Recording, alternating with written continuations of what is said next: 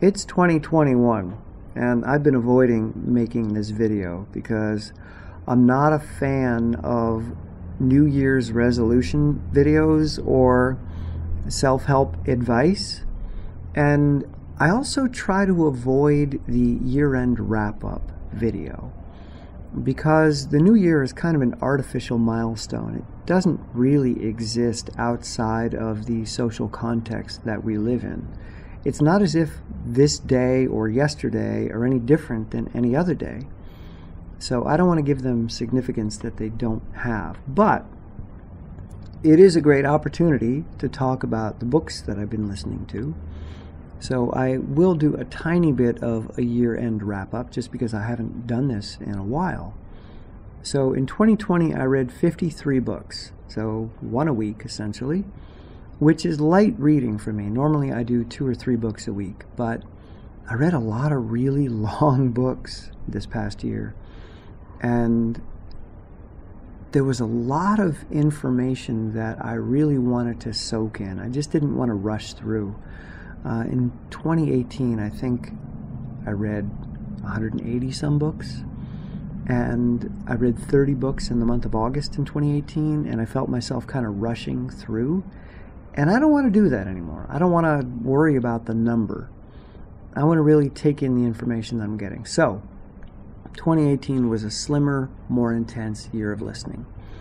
And of those 53 books, one of them got 5 stars, which is my highest rating that I give to a book. And it's pretty rare that a book gets 5 stars.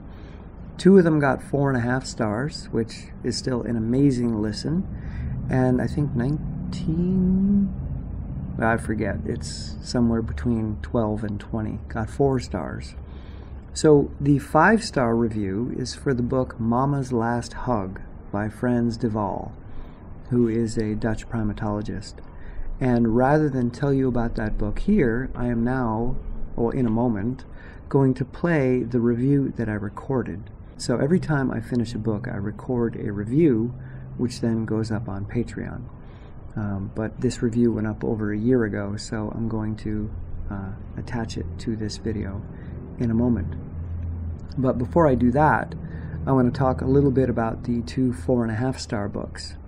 The first is How We Learn by Stanislas Dehaene, who I think is French, I could be wrong. And that is a really incredible book about the neuroscience of learning and memory, and what happens in the brain when we take information, and what parts of the brain play around with it, how it becomes something that we remember long term, how it changes as it becomes a long-term memory, and essentially what do we know about how knowledge is formed, and how can we gain new knowledge, how can we break old habits, how are habits formed. So it's a deep dive into the neuroscience of learning and memory. And it's an incredible book. The second book that got 4.5 stars is Falter by Bill McKibben, who is a professor at the college that I went to, Middlebury. And I was reluctant to give this book 4.5 stars because he's a bit ideological, or more than a bit. He's pretty radical in his approach. And essentially it's a book about the ending of the human game, as he calls it, that we have crossed so many tipping points, ecologically, climate change, economically, artificial intelligence, robotics, etc., and just political extremism and polarization. We've gone past so many of these tipping points that it's inevitable that the human game comes to an end. And the only thing we can do to salvage even some of it is radical, immediate transformation, which I'm not a fan of, because my foundational principle at this point is compassion, and there's really no compassion in his book at all. It's much more extreme. So he's talking about extremism while writing a book that's extremely written. But there's a lot of really important, valuable information in there. So I gave it 4.5 stars because it's something that people need to be confronted by or with.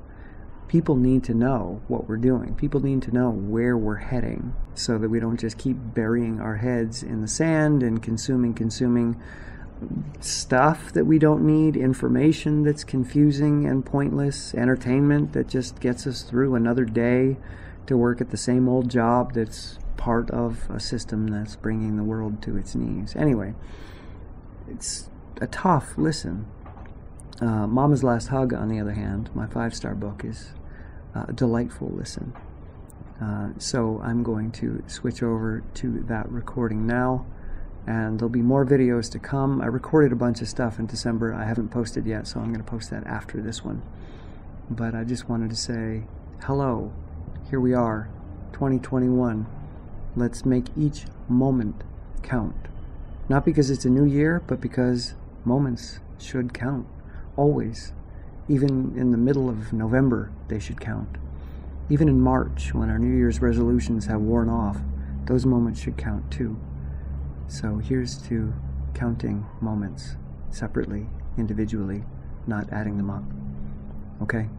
And here we go. Mama's Last Hug. January 25th, 2020. Book review. Mama's Last Hug by Frans de Waal. 5 stars. This was a surprisingly good book by one of the world's leading primatologists, and therefore, in my opinion, one of the world's leading thinkers on mammalian behavior and emotion, which includes our own. I recently read Joseph Ledoux's latest book, and I'm forgetting the title, but even though I'm a huge fan of Joseph Ledoux, and I think I gave that book 4.5 stars, he really puts consciousness on a pedestal and makes it something uniquely human, and cautions against any attempt to see consciousness as something that evolves on a spectrum. It just, in his belief, it seems as if it emerges in humans and that's about it, and it's a black or white issue. There is no spectrum. And I find this to be problematic. I'm not a fan of anthropocentric views, but I agree with most of what Joseph Ledoux says. And he attacks Frans de Waal, as does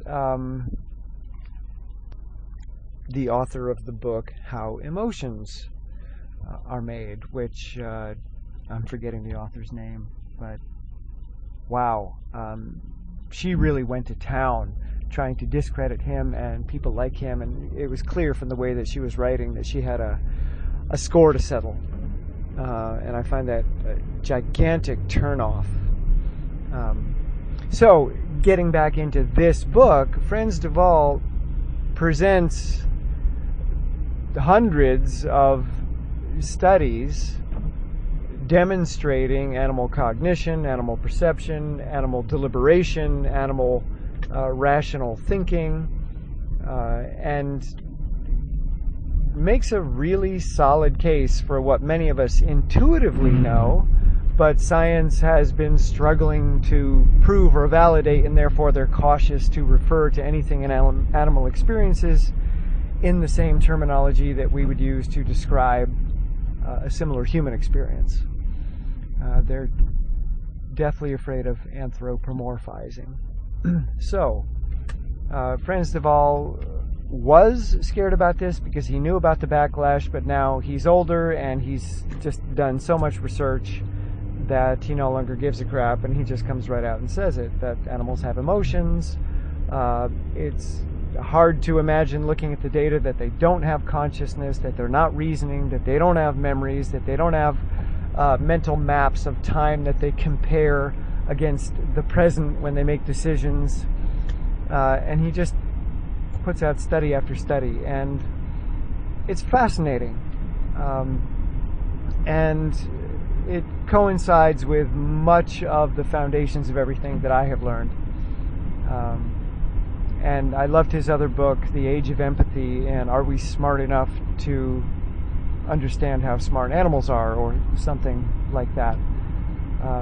Just a really compassionate man who backs up his beliefs with research. Lisa Feldman Barrett, that's the author of How Emotions Are Made. And she's violently opposed, it seems, to the idea that emotions are anything but narrative linguistic constructs and that no other creatures could possibly possess them. So I highly recommend this book. It's been a while since I've given a book 5 stars, and I found myself taking ridiculously long notes while listening to this book. So I've got hours of my own notes to go through. So well worth the listen.